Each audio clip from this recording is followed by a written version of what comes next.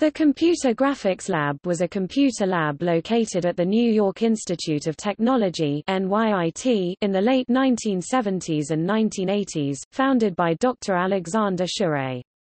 It was originally located at the Pink Building on the NYIT campus. The lab was initially founded to produce a short high-quality feature film with the project name of the works.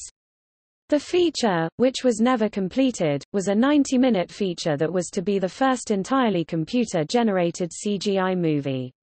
Production mainly focused around DEC PDP and VAX machines.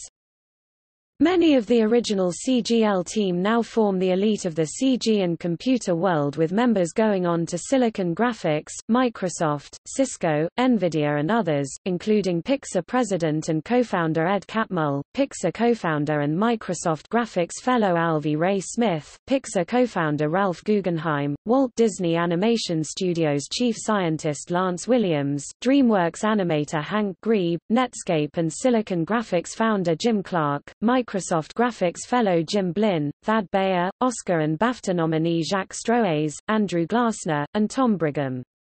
Systems programmer Bruce Perens went on to co-found the Open Source Initiative. Researchers at the New York Institute of Technology Computer Graphics Lab created the tools that made entirely 3D CGI films possible. Among NYIT CG Lab's innovations was an 8-bit paint system to ease computer animation. NYIT CG Lab was regarded as the top computer animation research and development group in the world during the late 70s and early 80s.